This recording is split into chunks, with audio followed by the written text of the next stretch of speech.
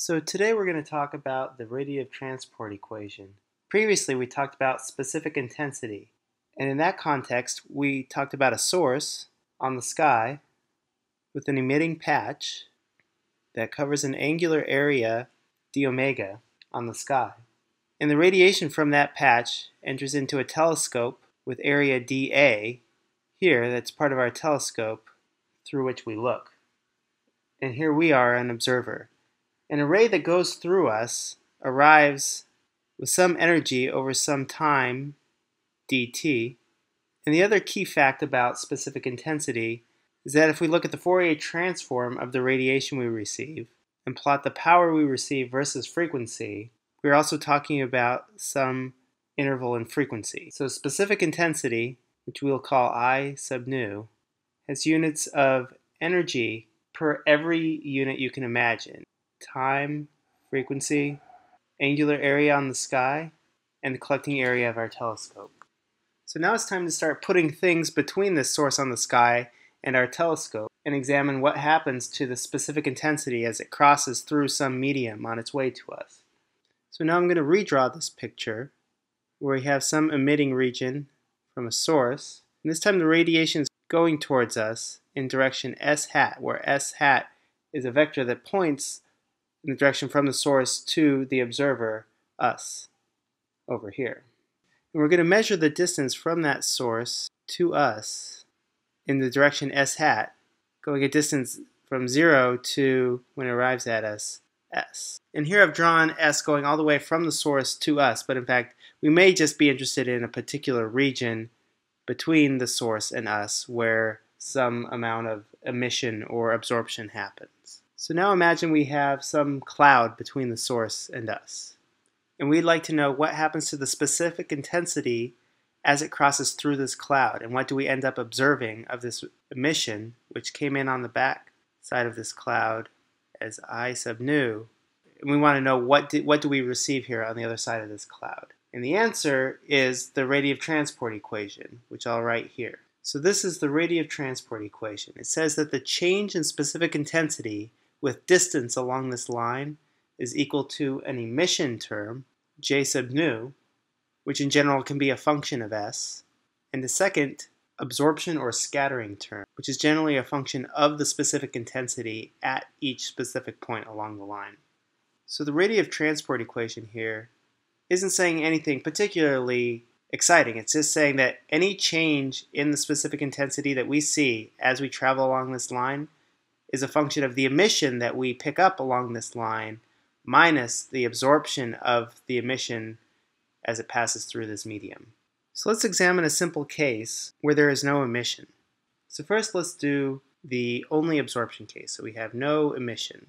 So in the no emission case, our radiative transport equation simplifies to, and I'll carry the ds term onto the other side of the equation, the change in our specific intensity, I sub nu, is equal to the product of this alpha term, which is the extinction coefficient, the specific intensity at each point along the line, and the change in distance along the line. So the first thing that you can see from writing the equation this way is that the change in specific intensity must have the same units as specific intensity, which means that ds, which is a differential length along this line s, having units of distance, then our extinction coefficient must have units of inverse length. So let's suppose our extinction coefficient is constant over s. That means it doesn't depend on s. Then the no emission case of the radiative transport equation is essentially saying that the change in I sub nu is equal to a constant times I sub nu when you take the derivative versus distance.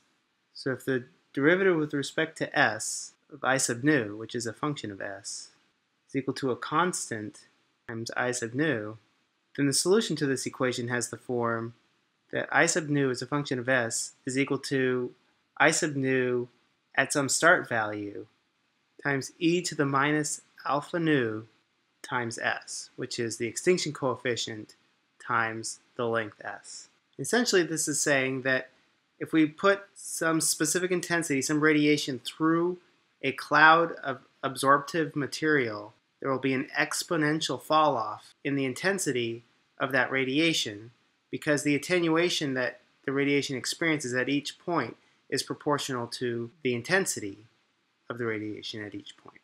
And it turns out it's useful to examine that exponent in a little more detail. We're going to define a variable tau sub nu to be the more general form of that exponent, which is the integral of the extinction coefficient, that in general could be a function of s, over the path s. And this variable tau sub nu we'll call the optical depth.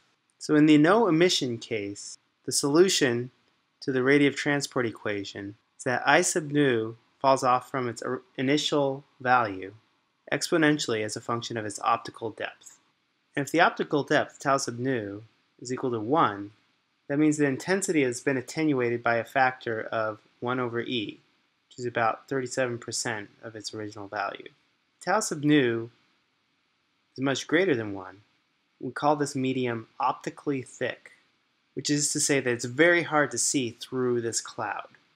We're losing information from the other side of the cloud. So in your experience, if something's optically thick, it basically means you can't see through it. And the flip side of that is if the optical depth is much less than 1, this is optically thin, which means that this medium is quite transparent. It's easy to see through it. So optical depth is a very powerful concept for understanding the radiative transport equation, particularly when we have no emission, where we're just considering absorption or scattering. In fact, you can re-express the radiative transport equation in terms of the optical depth, this time including the emission. So using our definition of optical depth, tau nu being the integral of the extinction coefficient along the line of sight, we have that d tau ds is just our extinction coefficient. So if we take our radiative transport equation here and multiply both sides by ds d tau, we get this equation where we have ds d tau. On this side, we can just turn this into the change in intensity with respect to optical depth. And on the other side, I'll use the fact that d tau ds is the extinction coefficient alpha sub nu, so this is 1 over alpha. To write j sub nu over alpha sub nu here, and then our alphas cancel, and we have our specific intensity. So this is useful because we can pretend that this ratio here, the ratio of the emission to the absorption, is a separate function which we'll call the source function. We'll define that to be s sub nu. So just to be clear here, we're discussing how the intensity changes with optical depth as we walk through this cloud. So we haven't said exactly how far we need to go through this cloud to get a certain change in optical depth. We're just saying that as we walk through here and the optical depth changes as a function of s, we pick up emission at this particular frequency in the ratio of the emission from that cloud divided by whatever extinction we get inside that cloud. And in addition, it's a function of the intensity at that point. Expressed this way, the radiative transport equation has a formal solution.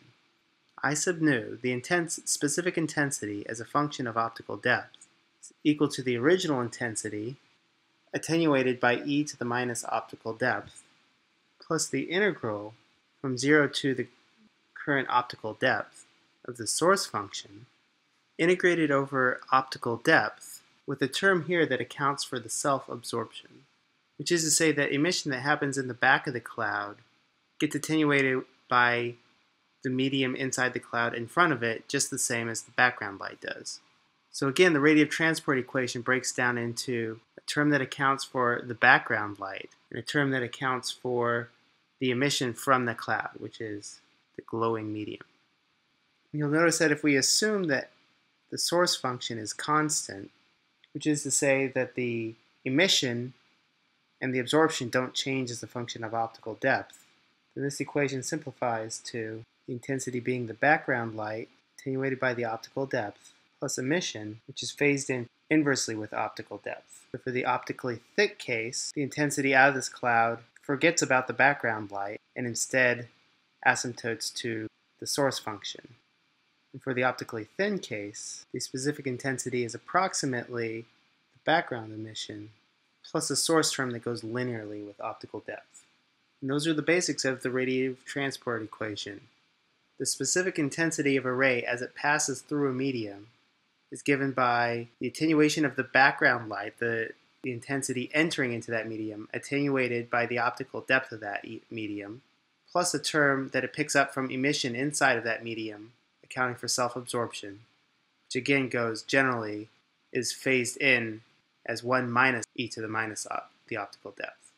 And the key constructs that we looked at were the optical depth, and we used optically thin and optically thick to talk about the cases when the background light dominates or when the glowing medium dominates.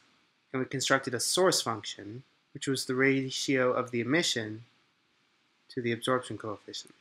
And we can think of the source function as the intensity that the radiation asymptotes to as it passes through an optically thick medium.